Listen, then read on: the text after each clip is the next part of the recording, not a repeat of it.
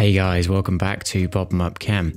This video is slightly different from the style of videos we've done previously. There's going to be no pop-em-ups in this video. It's more of a definition video as Unit 5 has quite a few different enthalpy definitions, and I just want this to be a reference point for everyone.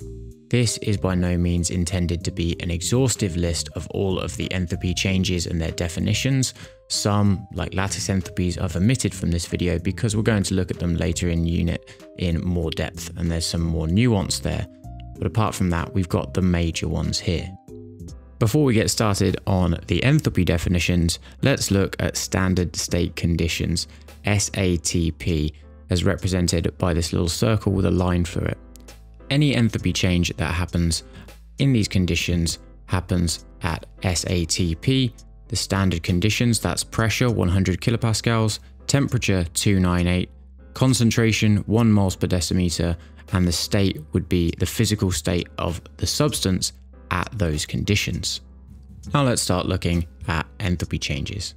So enthalpy change of reaction, or delta HR, is quite simply the enthalpy change associated with the reaction in the molar quantities that its stoichiometric equation denotes.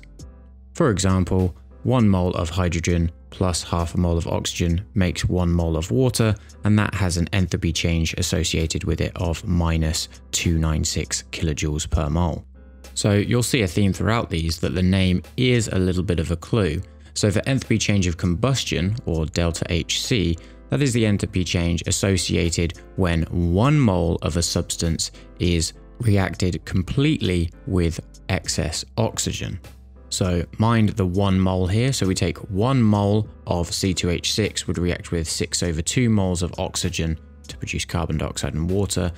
And the enthalpy of combustion associated with that is minus 1560 kilojoules per mole. So if the enthalpy of combustion was the enthalpy associated with burning something, the enthalpy of formation we would expect to be making something, and indeed the enthalpy of formation is the enthalpy change that takes place when 1 mole of a substance is created from its elements in their standard condition. Indeed, the reaction I already used for the reaction of 1 mole of hydrogen with half a mole of oxygen to form 1 mole of water is actually a representation of an enthalpy of formation and has that value of minus 286 kilojoules per mole associated with it. So as we're seeing, these definitions can be quite specific, and that is true of the enthalpy of neutralization also. This is the enthalpy change associated with the production of 1 mole of water when we react an acid and a base. An example of this might be HCl and NaOH produce NaCl plus H2O. So the key here is that it's actually the number of moles of water that are produced that determine the definition. Indeed, if we look at the underlying ion equation, we see it's just H plus OH minus, and for a single molecule of H2O, the value is always the same at minus 57 kilojoules per mole, at least for the reactions of strong acids and bases.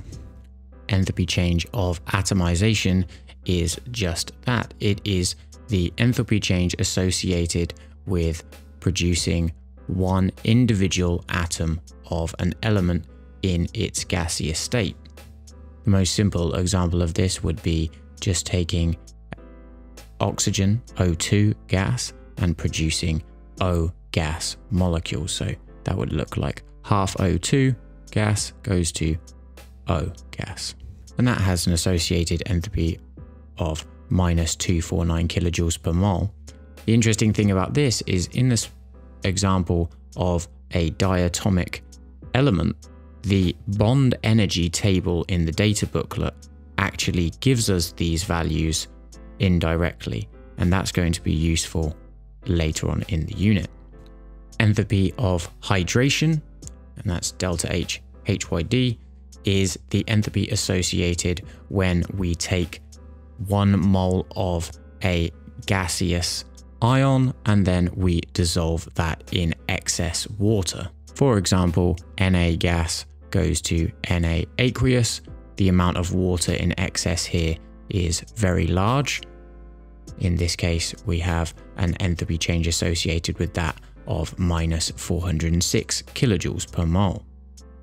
Similarly, enthalpy change of solution also involves a large amount of excess of water.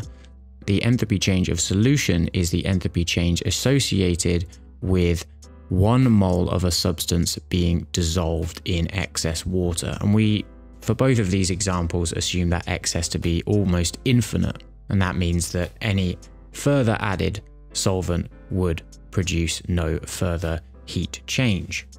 This can be something as simple as dissolving salt like NaCl in water to make it NaCl aqueous, and the associated enthalpy change with that, for example, is plus 3.9 kilojoules per mole. Not very large, but potentially something we might expect considering water is a polar solvent and ionic compounds are charged, and therefore polar solvents dissolve polar solids. I hope you find this video useful. Thanks again for joining me, guys. Don't forget to like, subscribe, hit the bell icon, and as always, practice makes slightly better.